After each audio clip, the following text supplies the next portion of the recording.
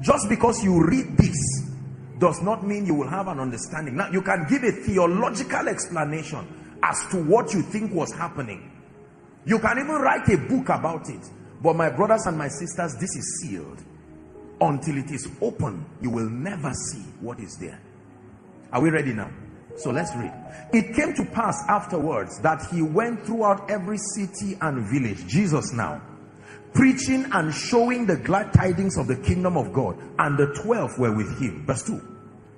And certain women which had been healed of evil spirits and infirmities, Mary, all of that, together they went with him. Verse 3.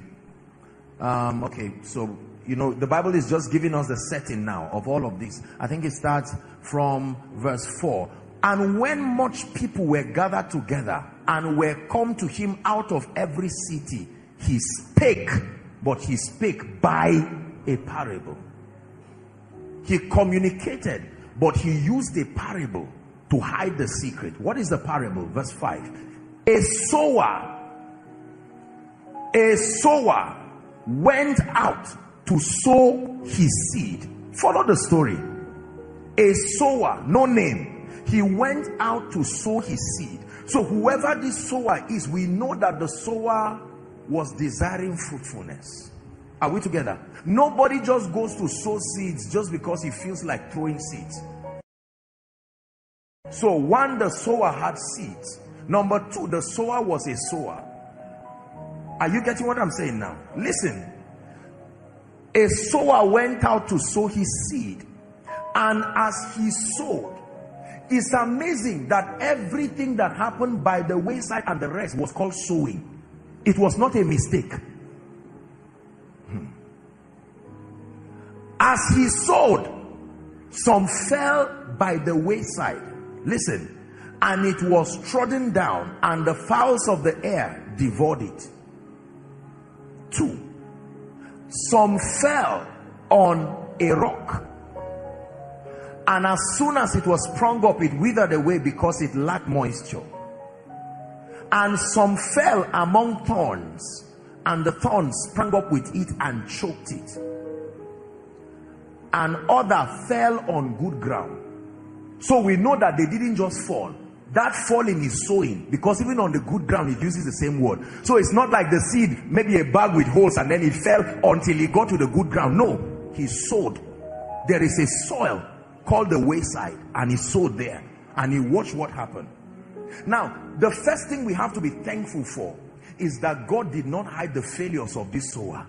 Otherwise, we would have been deceived about fruitfulness. The Bible gives us the complete story of the struggles of this sower, to the end that we may have a balanced understanding. Are we still together? Let's continue our story. The Bible says, and other fell on good ground, and it sprang up and bare fruit an 100-fold.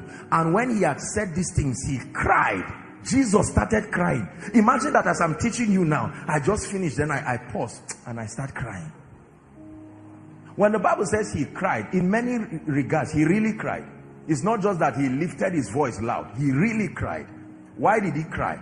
He that had ears to hear, let him hear. How can you finish talking to people, my brothers and my sisters? This is Jesus, adult Jesus, not the child learning something in the temple. And you stand and teach people and then start crying. Do you know why? Because we're saying, wow, Jesus, are you this smart? And Jesus said, oh dear.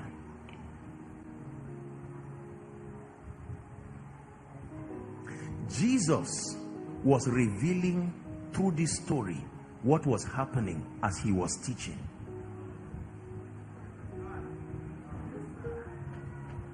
It was not just something that happened one day alone.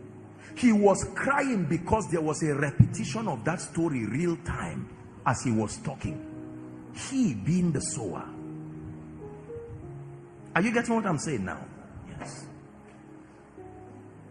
Let's go back to verse 5 now. There are certain informations that we really need to believe and understand about this to help our fruitfulness. I just thought to explain this parable. Notice that Jesus was so passionate about this parable, he didn't allow any human being interrupt the interpretation. He said, I will interpret it myself. There are many times he would not interpret certain parables. He will just leave them. But this one, he says, so that there is no confusion, I will explain. And in many times, Jesus will leave some details out in explaining a parable. But this one, every single detail was explained to tell you his level of passion. Let's go to verse 9. Let's finish and then we'll come back to verse 5. Go to verse 9. And his disciples asked him, saying, what might this parable be? Are we ready now? Let's hear Jesus interpret his own parable. And he said, unto you, hallelujah, it is given to know the mysteries of the kingdom of God. This is how he started interpretation. Jesus interpreting now, and I said, leave that matter. The reason why I will interpret this to you is because that thing you see is a coded message. But unto you, it has been given to know the mysteries of the kingdom of God. But to others in parables, that seeing they might not see, and hearing they might not understand. Every time the Bible uses hearing twice, the second hearing is understanding. Are we together now? Next verse. Now the parable is this. I love Jesus. Now the parable is this. Number one, the sower, the seed, is the word of God. The seed is what? Not a business idea. We are talking fruitfulness here. The seed is not an investment plan. Listen carefully. The seed that produces that harvest is the word of God. Number two, those by the wayside are they. So those soils are people. Listen carefully. People who have hearts. The wayside are people. The rocks, all of that, they are different states of people's hearts. Notice, the goal is to produce result, but everything is happening inside a man's heart. It just uses a farm to explain. The entire labor of that fruitfulness is happening within the man, not outside the man.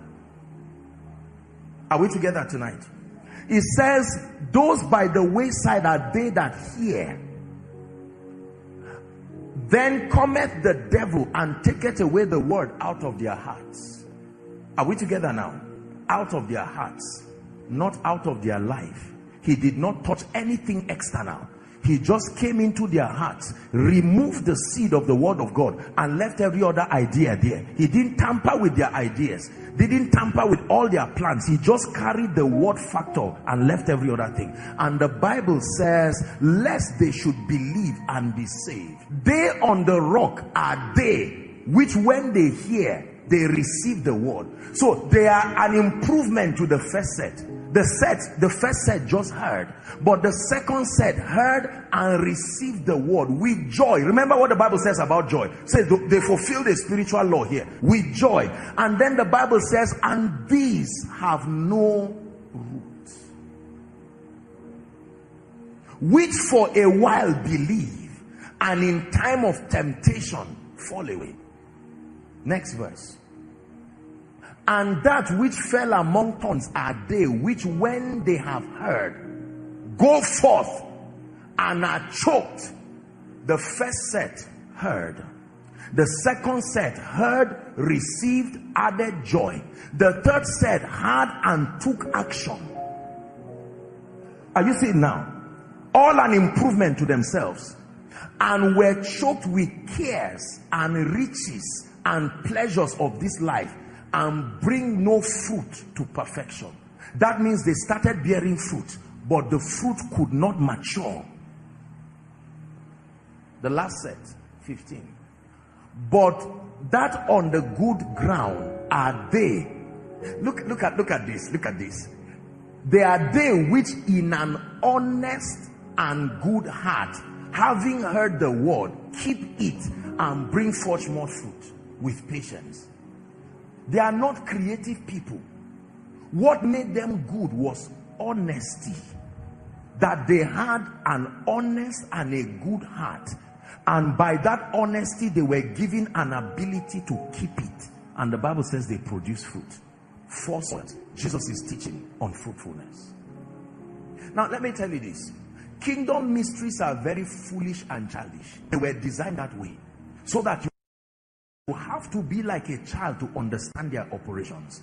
And that is the reason why many people never become fruitful and never get results, because of the simplicity and the childlike character of spiritual communication. Are we together? Now, look at this. I am very grateful to God that the sower himself was not mentioned. The Bible never told us who the sower was. So the sower could be anybody. The Bible tells us what the seed was, and the soils, the reaction, how they were planted, and the results.